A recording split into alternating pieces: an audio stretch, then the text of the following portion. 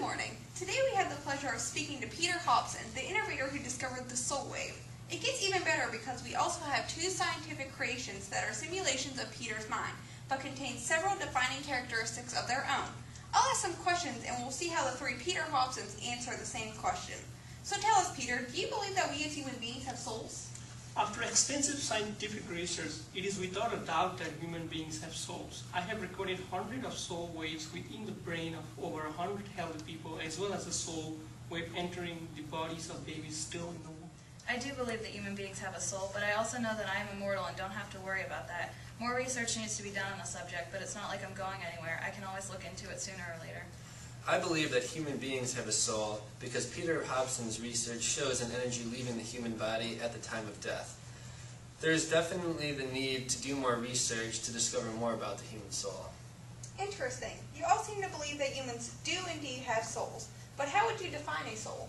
The soul, a face value of an individual's moral values and beliefs, scientifically speaking, a system of neural network connection within the body which are responsible for human immortality. A soul is the essence of the type of person a human being was that survives after death. It doesn't retain the memories of the life it lived, but it preserves the characteristics of the person it belonged to. The soul is the part of the human being that faces ultimate judgment after death. This soul also provides moral limitations, which thankfully I don't share. So I am able to do what Peter Hobson never could. Is it possible for there to be a physical version of a human soul? The physical version of a human soul is a soul wave. These soul waves are cohesive electric fields, and while you cannot physically see them, as you might see a ghost, with advanced in technology you are able to detect these soul waves through the use of my super EEG. Peter Hobson has found some physical proof of souls, which are now named soul waves. These are electrical waves are invisible to the naked eye and are only detectable through the use of the super EEG test. After extensive research on the global network computer, it seems that Peter Hobson has found some physical proof of souls, which he named soul waves. These are electrical waves that are invisible to the naked eye, and so far only detectable through the super EEG test. It seems that you all believe there is enough evidence supporting the belief in a human soul, but is it possible for a soul to be purely evil? Some best souls live randomly into newborn bodies without a life plan or any spiritual counselings. Reckless and fearful, they live in all unstable mental state, without purpose and something no moral compass, as they evil may be just more inclined to bad choices. The limited information discovered about souls only proves their existence. We don't have the technology or data to analyze souls to find out their true nature. Sometime in the future, I'm sure I'll turn my attention to it, but seeing as it doesn't really concern me, I'm in no rush to pursue this theory. From the research I've looked at, souls don't retain any memories of the human lives they lived.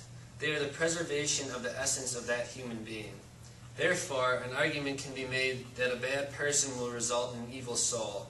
There is not enough evidence yet to confirm this theory or refute it. Now, moving on to the big question. Do you believe in an afterlife? Life creates the universe, and not the other way around. This means space and time don't exist in a linear fashion we think it does. If space and time are linear, then death cannot exist in any real sense either.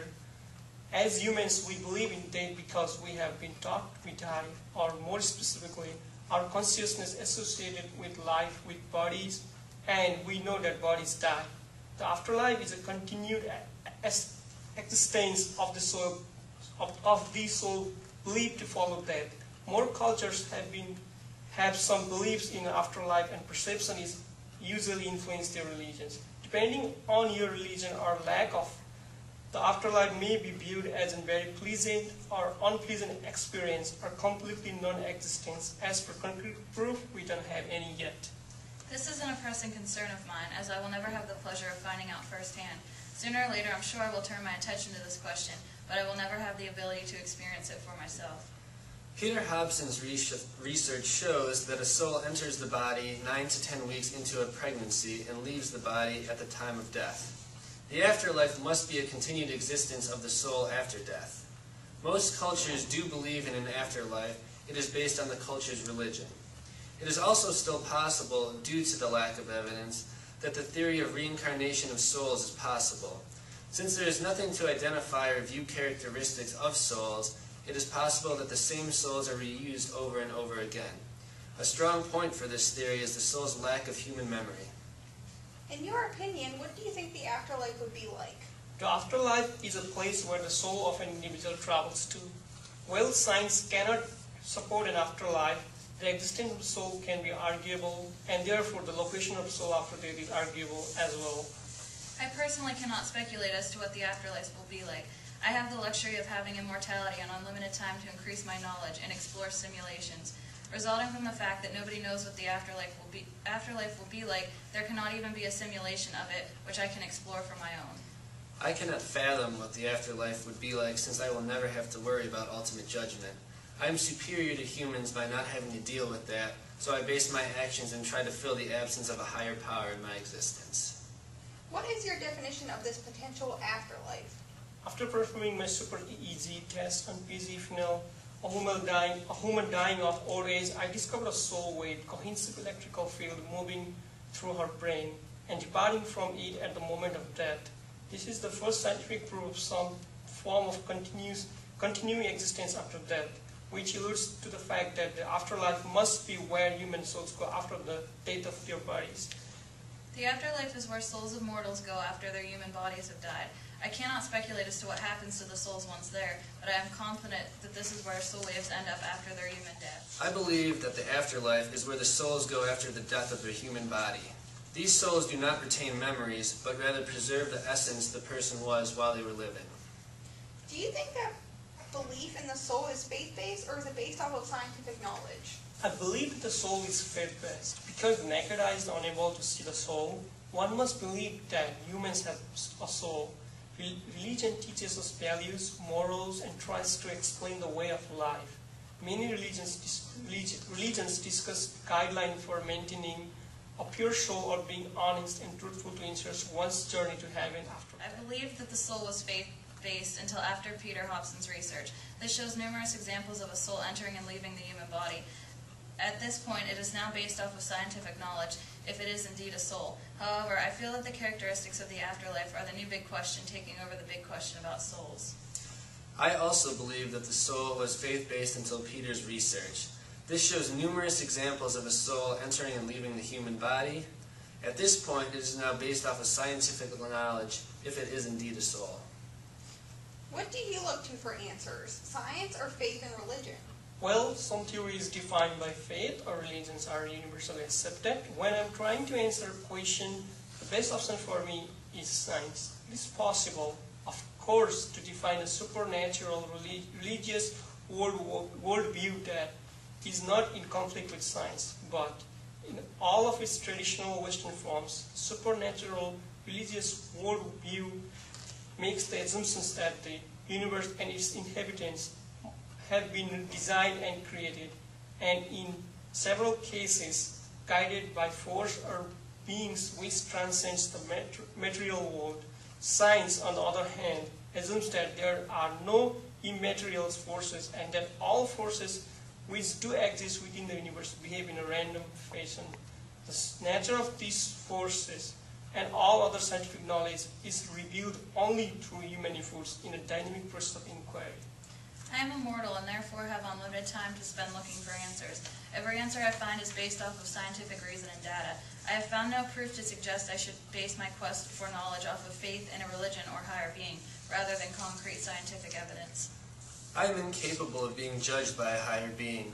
Everything I do and every action I take is based off of rational thinking with no moral restrictions. Therefore, it is science that justifies the action I take, because there is no reason for me to put my faith in anything but myself. Thank you all for your enlightening answers. We must take a short break, but after that we'll introduce our special guest. Welcome back. Now I'd like to introduce our special guest, John Searle, who has a few comments to make about the interview that just happened. Welcome, John. Thanks for having me. I'd like to start off by congratulating Peter on his accomplishments and the fact that these simulations created by Dr. Sarkar are extraordinary. However, I do not believe that they actually know what they're talking about. They speak about understanding souls and have some opinions of what lies ahead in the afterlife, but neither of them is capable of actually experiencing these phenomena. There is no question that these simulations are game changers in the science world, but at the end of the day they are just that, simulations. A perfect example of this is fire. It doesn't matter how well you simulate it, if it's not the real thing, at the end of the day nothing will get burnt. Continuing on this path, I don't believe either of these two simulacra have achieved true human consciousness. Human consciousness is a physical trait which they cannot possibly obtain because they are computerized simulations. While they are actual brain scans of Peter, they still do not possess the physical traits he does. Even if an update was made to their programming, it will not change that fact. Thank you for your input, Mr. Searle, and thank you to Peter Hobson and the two simulacra. I hope to interview you all again in the future sometime. Thank you for having us.